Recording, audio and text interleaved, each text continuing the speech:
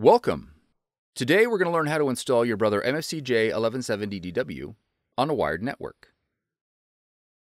This video will cover multiple models and operating systems. Even though your machine may not match the model on the screen, the overall process will be the same. We will begin by connecting your machine to a network router with an Ethernet cable. Verify that your machine is powered on.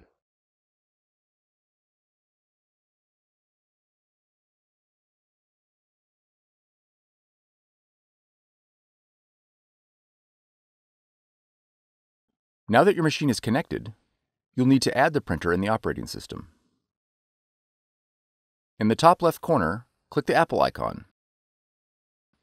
Then click System Preferences. Next, double-click Printers and Scanners.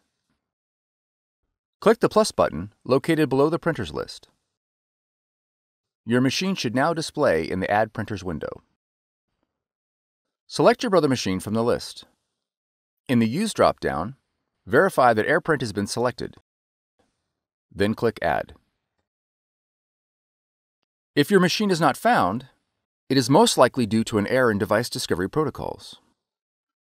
You'll need to reboot your computer and the Brother machine and attempt device discovery again. Once added, your Brother machine is ready to print. If your model features a scanner, you'll need to download the Brother iPrint&Scan app in order to scan to your computer.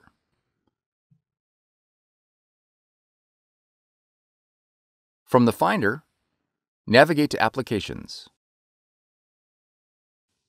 and then App Store.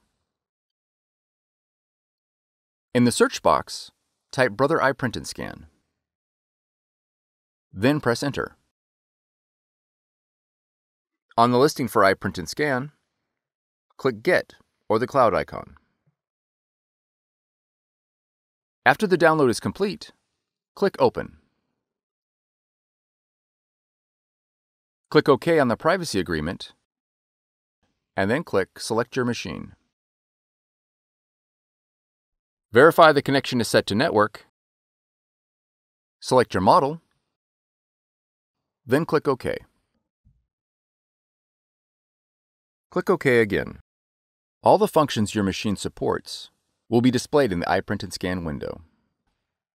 You are now ready to scan and print. For more tutorials, FAQs, and videos, visit us at brother-usa.com/support. If you found this video helpful, be sure to subscribe. Thank you for choosing Brother.